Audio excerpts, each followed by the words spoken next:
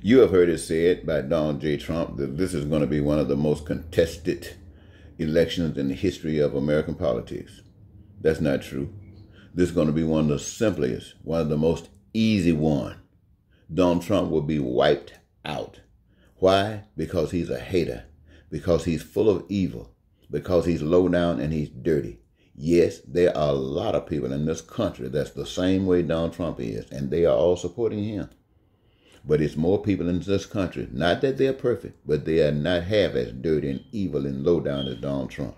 So yes, it might be a contested election. It won't be because he didn't get beat square. It's because he's doing everything he possibly can to make sure that it appears to look like it's contested, to appear that it looks like something is wrong, so he can keep running his mouth, so he can keep lying and lying and lying and lying until he think he can get the military to come take guns and put a gun in folks' mouths and make them accept him as a dictator. So don't believe that it's going to be that tight. It's not going to be that tight. Donald Trump will lose like water coming off a mountain. Why? Because he's no good. He's a maggot. He stinks and he's rotten. Now, what do I mean when I say that? I'm thinking about a fly. A fly gets on a piece of food or something like that, or sit around and lay an egg. Next thing you know, you got maggots around. And maggots probably got their purpose in society. But most folks don't want to walk around maggots. And to me, that's what Trump appears to be, maggots. And his attorney general appear to be maggot. And Mitch McConnell and all those people that sit there and listen to Donald Trump lie.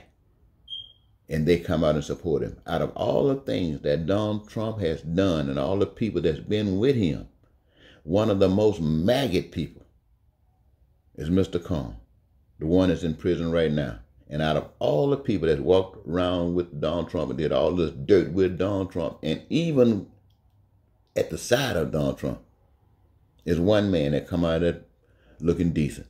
And that's Michael Cohen.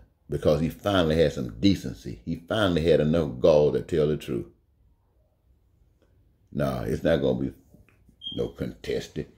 Donald Trump will lose a landslide. Thank you.